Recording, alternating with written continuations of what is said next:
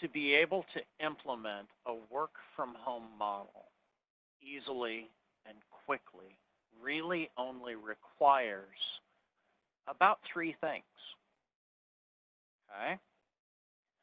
Thing number 1 is actually a connection broker. You're familiar with connection brokers from the VDI world, but what connection brokers really do is connect authenticated workers, authenticated users, to workloads.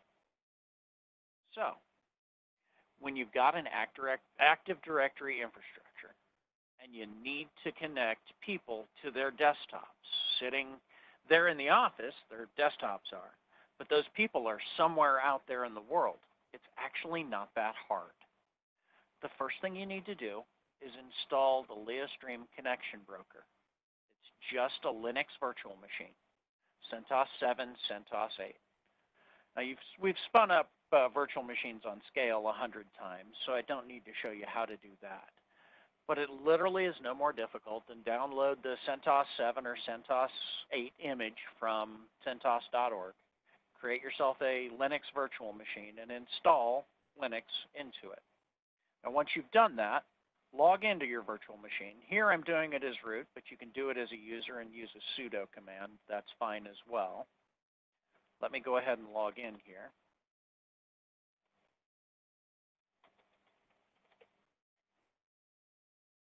Logged in as root, you're going to launch a terminal application if you gave yourself a GUI. If you didn't give yourself a GUI, that's on you, and that's fine. You're going to be doing the exact same thing, running this command. Just this.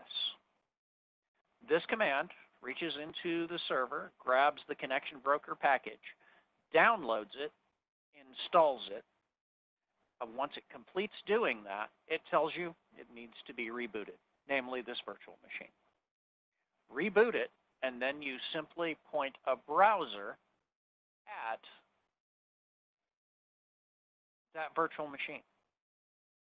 See that that's what I've done right here. Give me 2 seconds. This IP address is that virtual machine that happens to be running right here on this scale cluster. Okay? Log in, and you're going to be doing a couple of 3 things here in parallel. First and foremost, you're going to jump right down here to downloads. There's one thing here that's critical you need to grab a copy of. LeoStream agent. You can use a group policy, a GPO, to push this executable out to all of the desktops in your Windows domain. Remember that. We'll circle back to it. Okay? From right there, you're going to need to jump into Setup, Authentication Servers, and tell the broker about your domain controller, your Active Directory infrastructure. Okay? That's literally nothing more than what's the name of it, what's the IP of that DC, credentials for it to be able to log in and verify users. Now, this is the same exact code that you can use for implementing VDI. And if you choose to do that, make sure that the user that you're telling it to use here, the credentials you're telling it to use here, have permissions to join machines to the domain. Okay? Now, once you've told it about Active Directory, you're going to jump down here, and you're going to tell it about a gateway. So we need to go create the gateway. A gateway is a virtual machine that connects the broker to the outside world. Okay? There's 2 ways to implement the gateway. You can implement the gateway in your DMZ with 2 NICs, one facing the outside world as a world-facing IP address, okay, with a second NIC facing your internal network.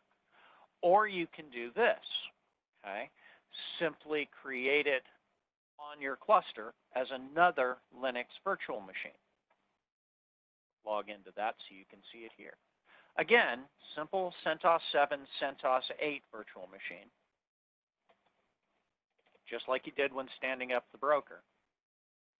However, you run a different command. This one. This one reaches out to the servers, grabs the gateway package, downloads, installs it. Once you've done that, it reboots, and you run one additional command, telling your new broker the IP of the gateway. Back over here to your broker interface, tell your broker about the new gateway that it has. We'll circle back to the load balancer here in just a second. Once you have done that, it's time to do the push installs of your agents into your company's or your employees, your workforce's desktop machines. Roll them out via GPO. Literally, it's no more complex. We'll show you one manually here. Than simply running the executable on that desktop.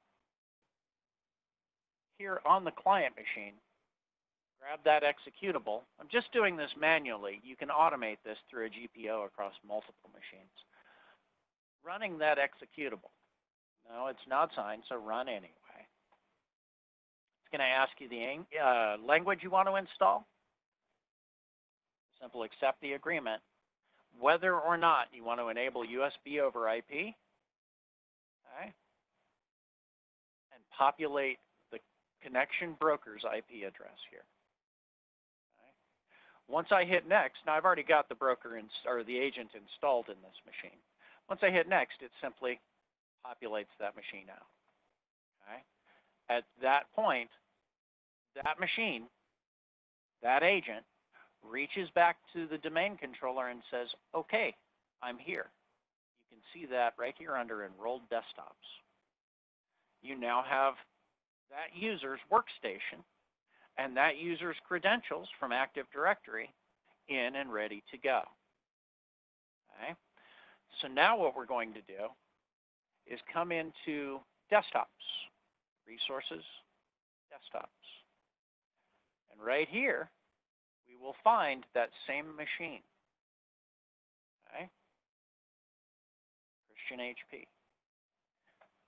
Simple solution, hard authorize, hard assign Bob's machine here, so to speak, to Bob, or Dave's machine to Dave.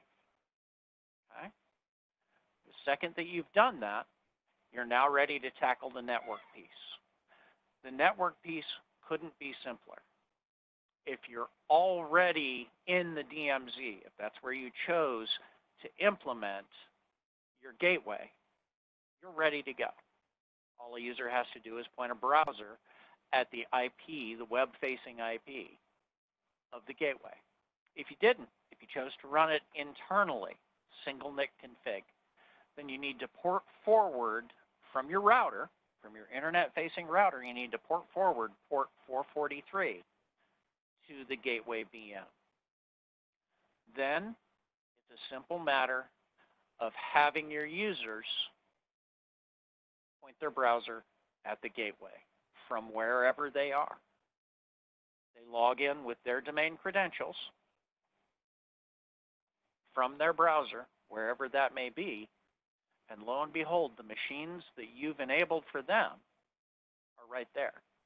Now, yes, you can use this at the exact same time for VDI off of scale, but you've also given yourself a quick, easy to implement, less than an hour path to remote work from anywhere for your workforce. All they have to do is click on that button right there, and that workspace opens in a browser window for you. As you can see, we clicked on it, and lo and behold, up comes their desktop. It's really that simple. Existing infrastructure, existing desktop machines, piped to users via HTML5 and secure sockets layer, SSL, to anything that has a browser and an internet connection anywhere. Implemented in minutes, without needing to set up VPNs, without needing to control remote sessions, without having to do all of the crazy legwork to make it happen.